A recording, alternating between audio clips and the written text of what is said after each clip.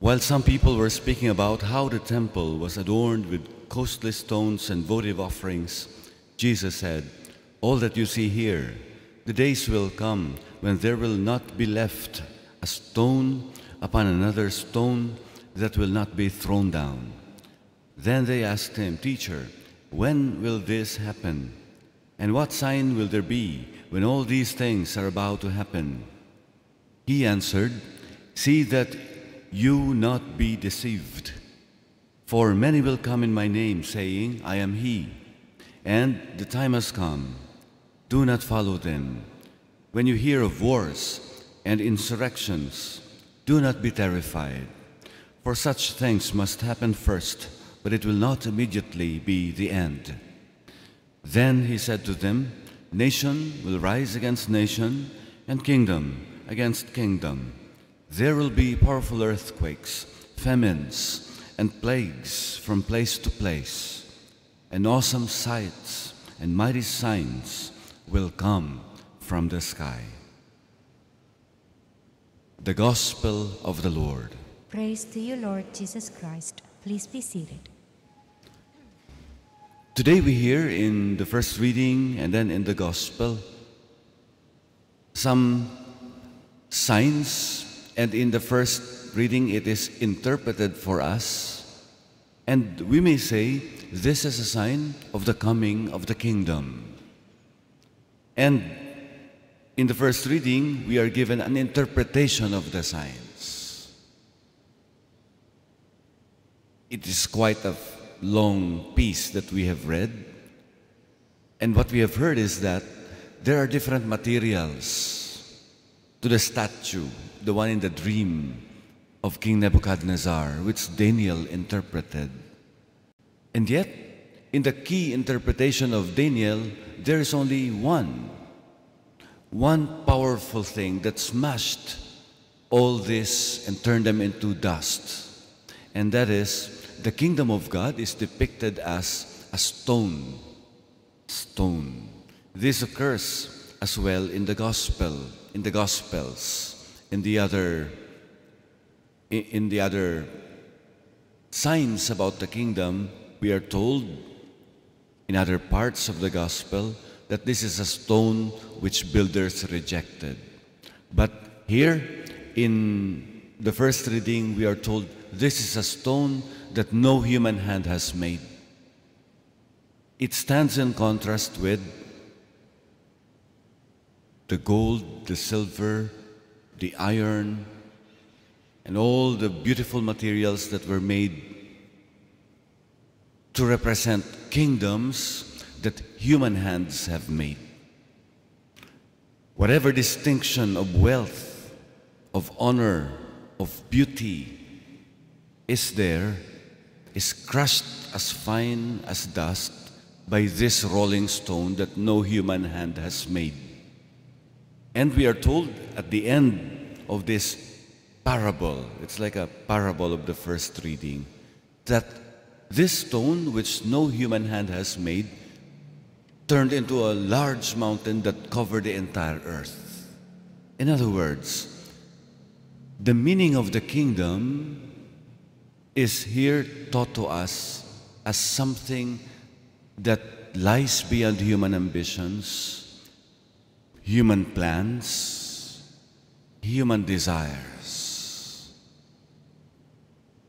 The kingdom is not something that comes from our minds or our desires. It is not of our own making. So it is hard to understand. You cannot predict when it will come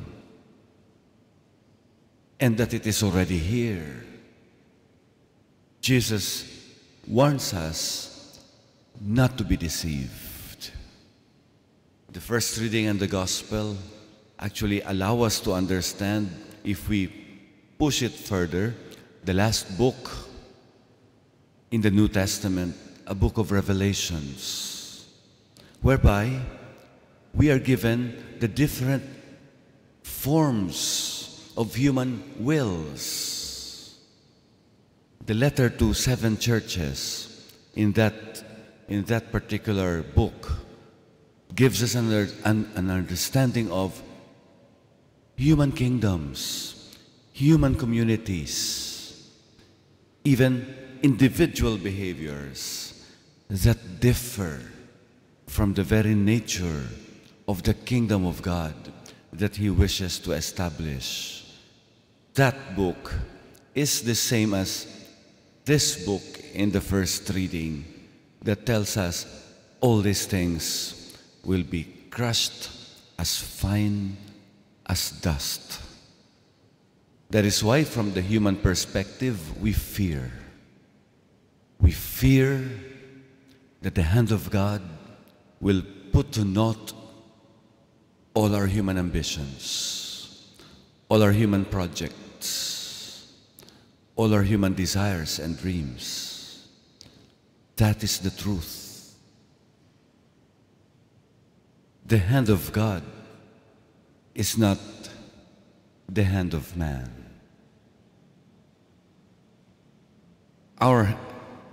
The making of our own hands, our own plans, our temples, not one stone upon another. The day will come when all of them will be thrown down. The only concern of the disciples is that when will that happen? And for Jesus, that itself is deception. To be so concerned about the time when we can still have our little plans prosper. But for Jesus, that is not the exact interpretation of the coming of the kingdom. We cannot just struggle, wrestle, beg with God to give us more time, because our concern is just about the time when the end will happen. But for Jesus, the real preparation is the acceptance of the will of God in our lives. And that acceptance is that it is beyond our hands. Do not follow them, those who tell you this is the solution, this is the way. Do not be deceived. So, only the person who trusts the Lord, only the person who entrusts one's life to the will of God, to the Word of God, only that person will succeed in surviving the coming of that time when not one stone upon another will be left without being thrown down.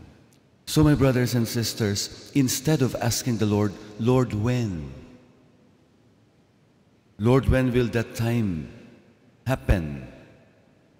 We, like Jesus' command to us today, should rather be careful that we do not be deceived, meaning that we welcome the Lord because He alone establishes the kingdom in us, in our world, in our hearts. And when the kingdom is established by the Lord, then there is no fear of the end that is to come.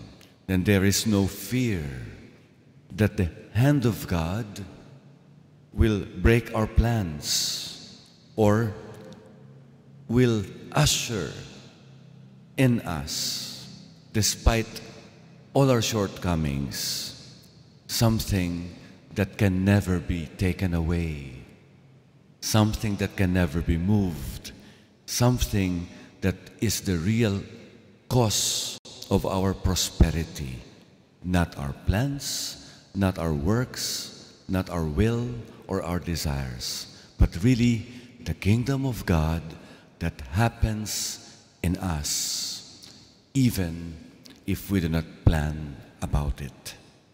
Let us ask the Lord to give us the freedom of mind and heart, to give us the will to be able to welcome His kingdom into our hearts and into our lives. This is the meaning of the end. Like the last week of the liturgical calendar, the end. And this is the meaning of waiting for the Lord. Waiting for the Lord's coming. That is the meaning of Advent. In this in-between time, let us ask the Lord to strengthen our hearts and wills for the coming of His kingdom.